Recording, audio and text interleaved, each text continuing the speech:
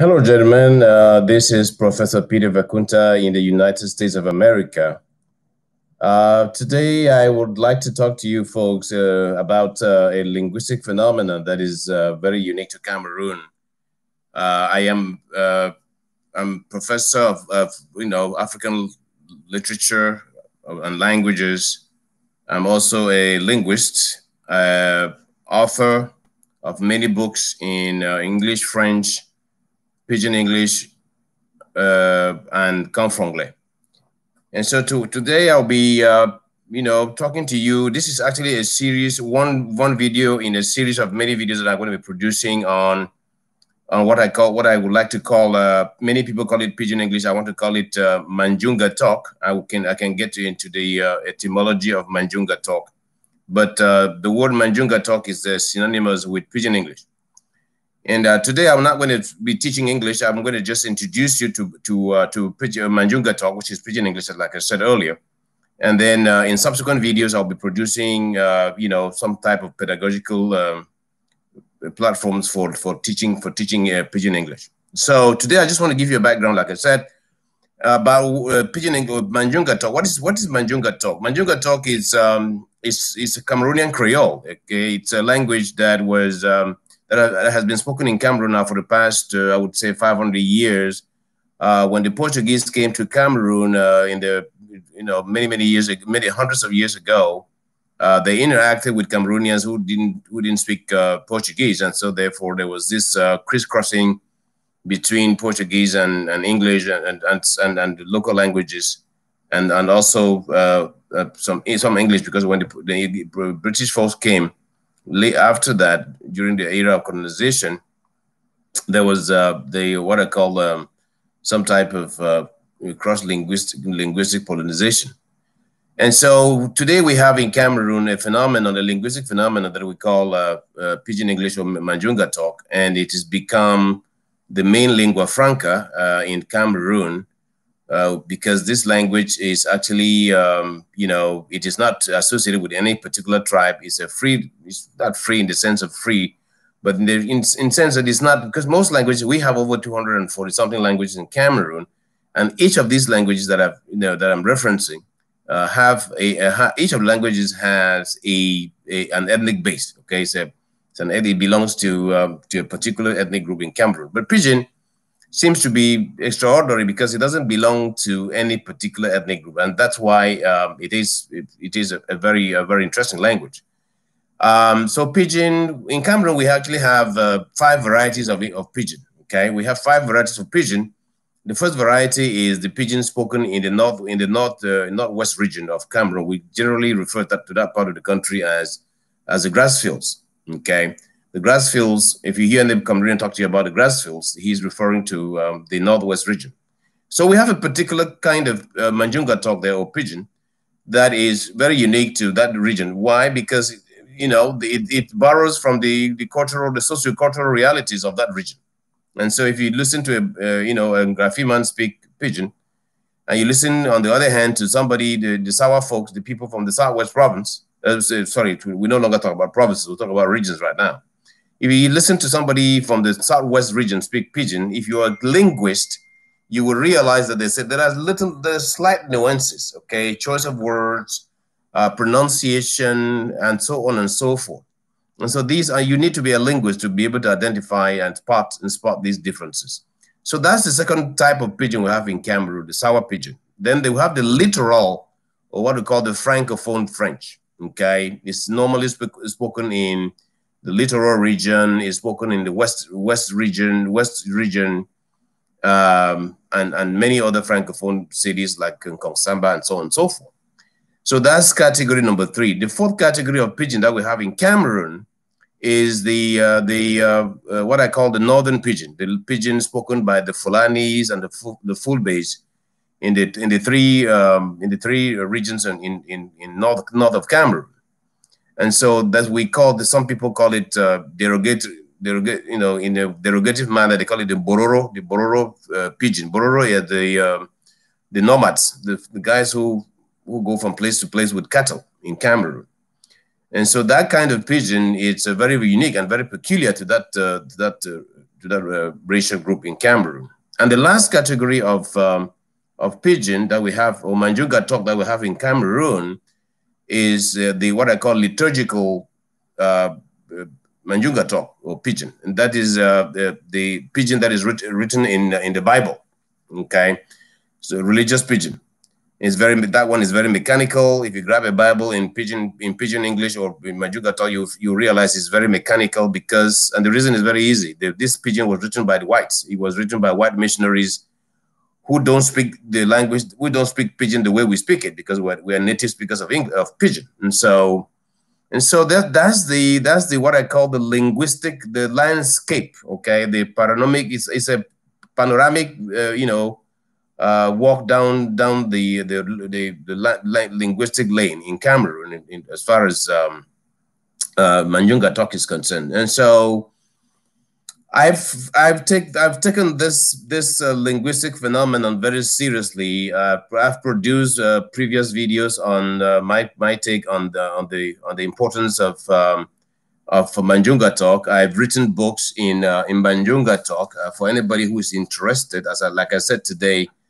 This video is just an intro, so I will be introducing folks to my perception of Majunga Tok and why it is important. But I'd like to read out a few titles, books that I've written on Majunga Tok. The first one is Tori Suite for Cameroon Pidgin English. That's the first book that's the first book of short stories that I've published in Majunga Tok. So if you're interested, you can get this book on Amazon or through Africa Book Collective or through Ape Books or Half Price Books, and the outlets are many.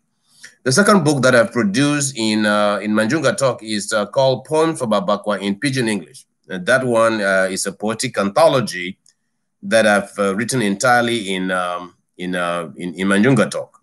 So that's another well-documented book that you could read and see how I play around with Majunga Tok. The third book is also another poetic anthology. It's titled Cam Tok Poems in Pidgin English. So Cam Tok Poems in Pidgin English. You would see that. And then the last one is Majunga Tok. Majunga Tok is another poetic anthology. I'm currently working on a number of things, a number of works that pertain to Majunga Tok, including creative work, literature. And so that's it briefly, ladies and gentlemen. So I urge you to continue to follow me as I produce more the videos on Pidgin. But before I stop this video, I just want to underscore some of the challenges that we as promoters of English, of Pidgin, of Majunga Tok do face. The first one is that of the challenges that we get from the home government. The people down there in Cameroon don't seem to understand the importance of Pidgin English. We personally, I do believe that they do that. There are two things. Either they're trying to manifest absence of faith, or they just don't know anything about how language functions and how language can be an instrument of development.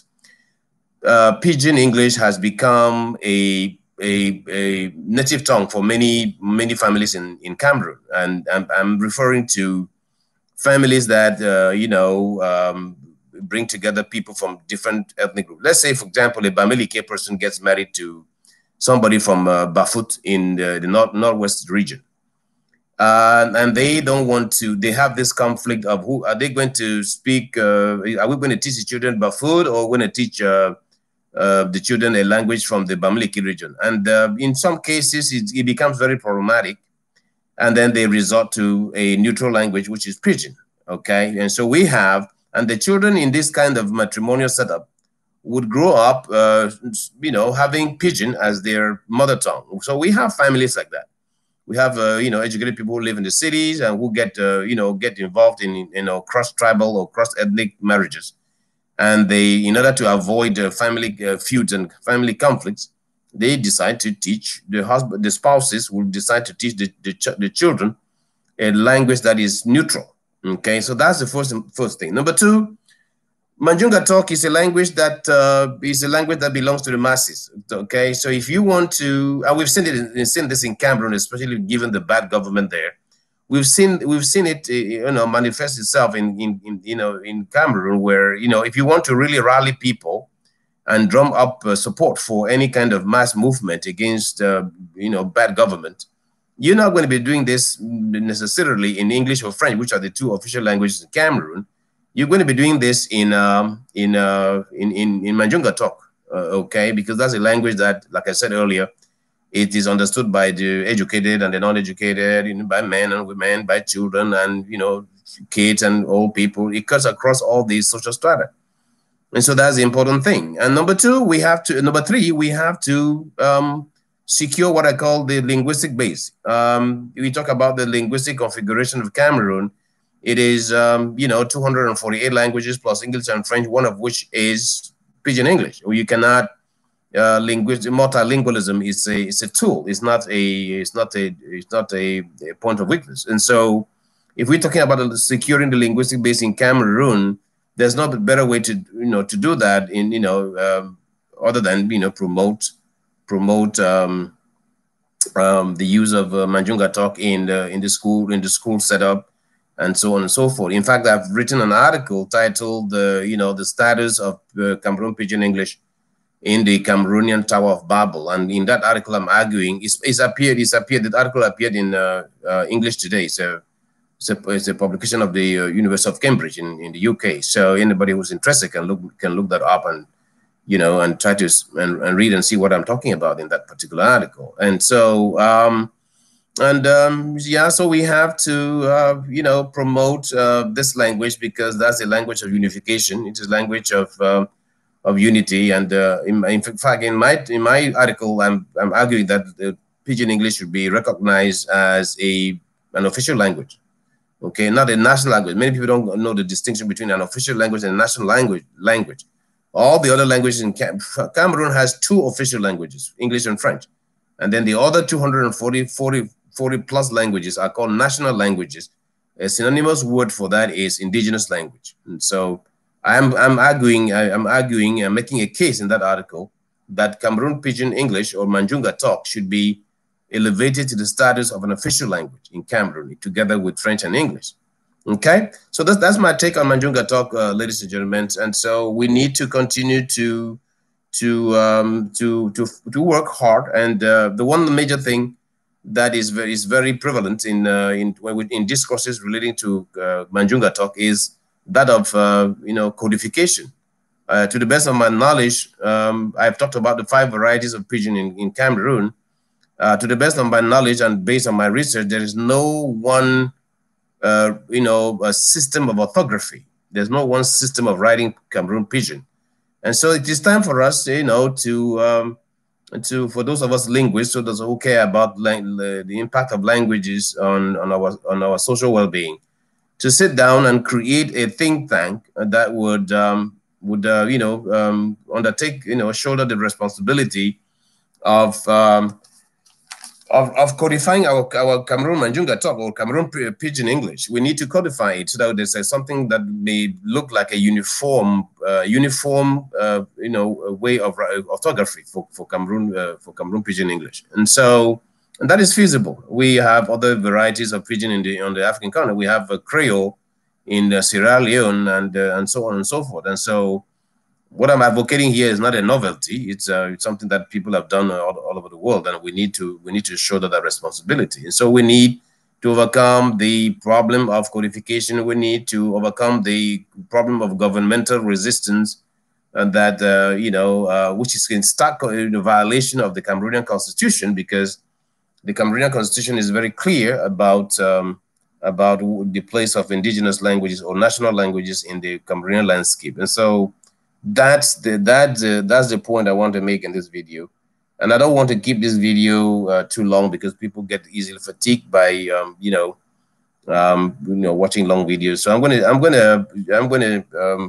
gonna try and round off things here by making you a promise that in subsequent videos you're going to be hearing me talk about how to learn Majunga Tok and so on and so forth. It's going to be a long series of videos where people who are either Cameroonians but don't know quite a lot about Majunga Tok, and foreigners who are interested in friends of Cameroon or tourists to Cameroon.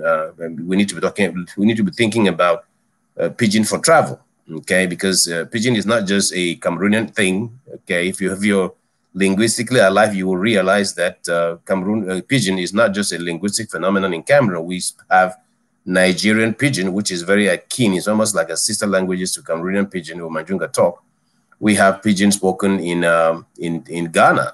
Okay, if you listen to Ghanaians speak, the Pidgin is pretty close to Cameroonian Pidgin. I understand them because I'm a linguist and I take particular interest in languages. There's Creole in Sierra Leone, which is very, very similar to what we speak in Cameroon. There are a few lexical differences, but if you're a smart linguist, you're gonna understand what they're saying, regardless of little lexical and semantic differences. And so that's my take on this, ladies and gentlemen. I think it's a worthwhile endeavor, and we need to shoulder the responsibility squarely and make sure that we're doing what we're supposed to be doing. So I want to end on this note and to thank everybody who's listened to me. Have a great weekend, folks, and we'll talk later. Bye-bye.